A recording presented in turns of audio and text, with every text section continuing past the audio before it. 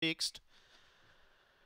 Was well supported on debut when it sort of slipped out of the boxes, and wouldn't be surprised if it runs a better race. But Lure rolling here, race number 2 at Murray-Bridge. They're set, ready, and racing, and Power Burner was stepped away quickly, and coming across was Glen Gecko back on the inside. Firecracker Miss just off there. Missy Crane, then about 2 to Looking Good. Whipping them in last of all was My Diamond Might up towards the turn. Power Burner kicked the afterburners on, darted clear by about 7 to Missy Crane, and Power Burner on debut is going to be too strong. Wins by about 4 to win second. Missy Crane third. I think Glen Gecko maybe in front of Looking Good. Then behind them was My Diamond Might.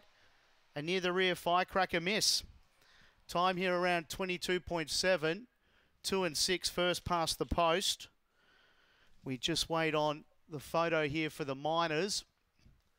Just seeing a replay now. Oh, that's pretty tight. Going to let the judge split them, that's for sure. Particularly with the glare that I've got into the box here. But the 7's up for third here. 2-6-7. 2-6-7 will be first 3 past the post, and the 8's run 4th. So Power Burner, impressive debut, winning by 4 1/4 lengths.